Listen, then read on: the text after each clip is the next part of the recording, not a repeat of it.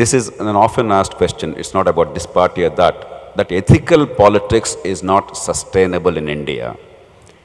That what we all desire or we claim to desire is not winnable in India is a proven proposition. I can now say with some degree of confidence across the country.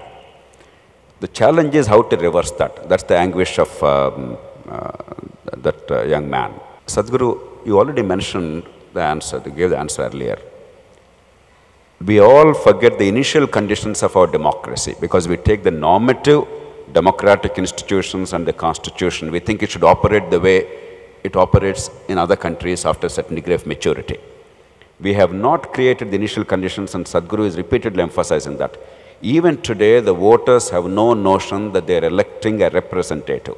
They think they are electing a monarch, and once elected, he somehow will deliver. We don't care how. No rules, no laws, no procedure, get it done somehow or other. And that's not merely the failing of the poor people. It is the failing of our class, Sadhguru. It is the failing of the middle classes, it's the failing of the educated. That's the general perception.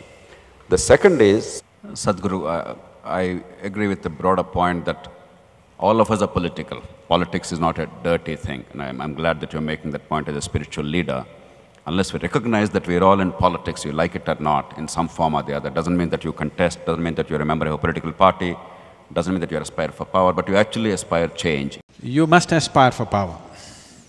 Because if you don't aspire for power, I understand that you have no intention of doing anything for this country. Oh, that I agree.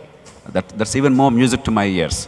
But I'm now trying to push them why I'm speaking like this is, in Indian minds, particularly middle-class minds, people who can read newspapers and watch televisions, in these people's minds, business is a bad word, power is a bad word.